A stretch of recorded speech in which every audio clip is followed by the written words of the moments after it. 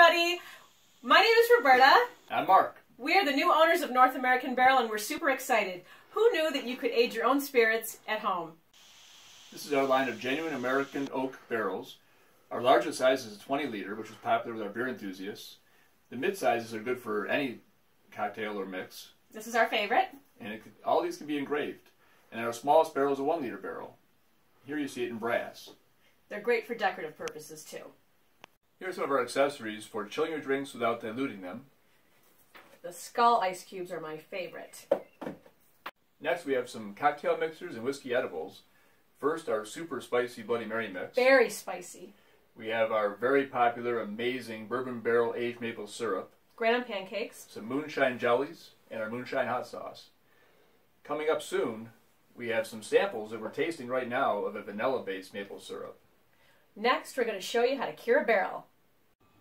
Hey friends, Mark and Roberta Johnson from North American Barrel here, and we're going to show you how to cure a barrel. The first thing to remind you is as soon as you get your barrel, take it out and start the curing process. This is a natural American oak product.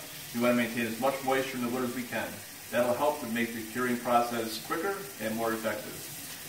First thing Roberta's going to do is fill the barrel with cool water a few times, rinsing it out to make sure any remaining wood chips inside are clear.